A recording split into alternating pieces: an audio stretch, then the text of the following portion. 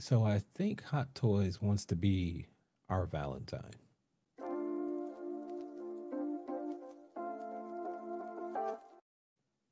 Hello, everyone. Welcome back to my channel. Hope you are all doing well. I am doing pretty good here because I woke up this morning.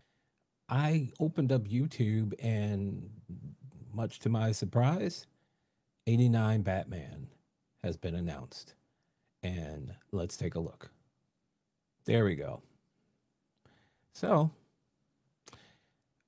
we had the announcement from Jazz Inc. a couple weeks ago about their version of the '89 Batmobile. Looks fantastic. Now we've got Hot Toys has decided to bless us with their '89 Batman and Batmobile. So we're gonna take a look at some of the photos they posted, and because I've tried to not watch other preview videos, I want this to kind of be a shocker.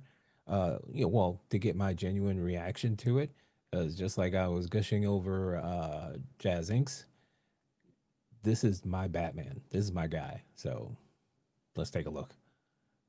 There's gonna be gushing. Just want to let you know ahead of time. There's gonna be gushing.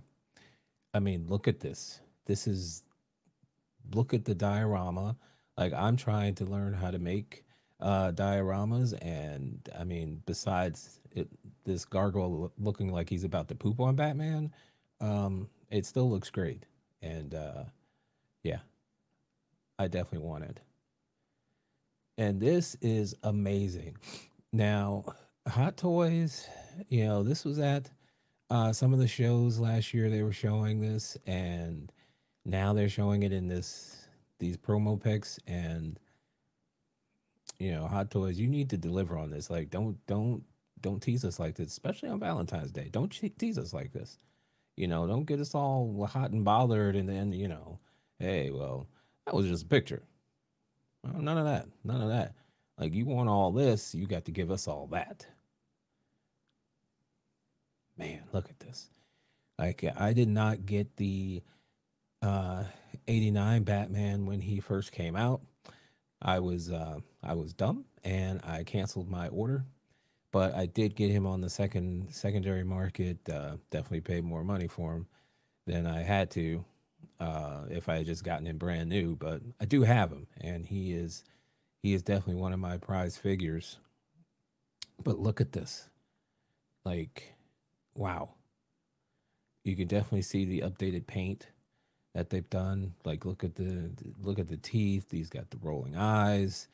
Something I said a while ago that they should all have that. I mean, look at this. It looks like Keaton just standing there in like a screenshot from the movie. This is amazing. And this is this pose, very reminiscent of when he sent the Batmobile into Axis Chemicals and blew it up, and the Joker was on top taunting him. Very nice. Again, it looks like he learned his lesson and got out of the way of the gargoyle pooping. Almost looks like the gargoyle is kind of looking at him saying, sorry, dude, but when you gotta go, you gotta go. Very nice. Very nice. He's got some articulation. Hope the suit is better. The cape looks a bit better because luckily when I got mine used, he had a custom cape. Because when I first took it out, I was like, I heard the cape was so bad. This doesn't look bad at all.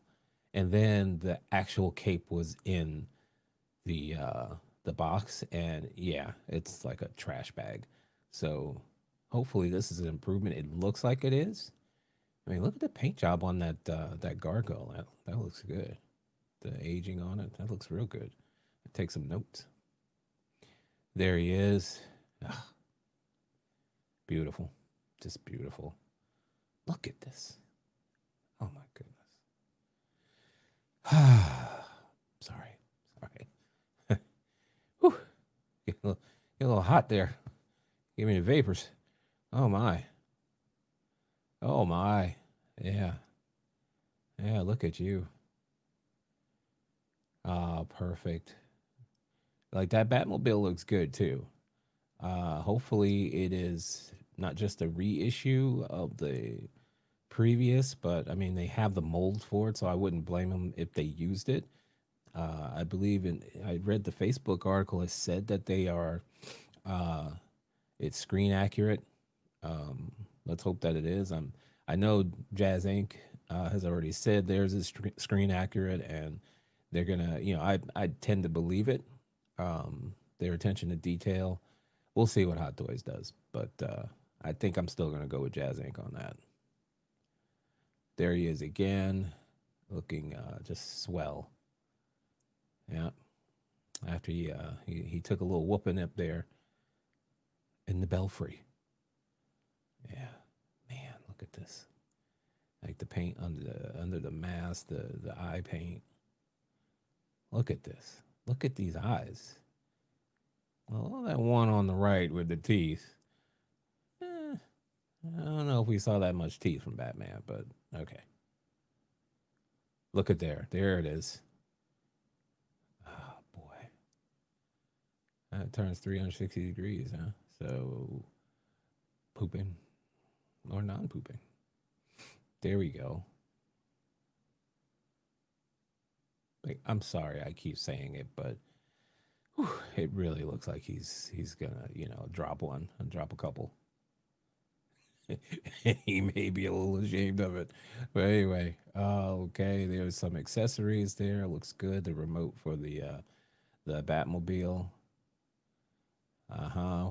The one where he jacked that guy up after all that fluster and bluster, flipping and flopping. Okay. Uh, where does he get such wonderful toys? That's not the quote, but it's close enough. I'm a little tired. Okay, and that's everything he comes with. Ah, thank God he comes with boots. Okay, that's great. All right, and now to the Batmobile.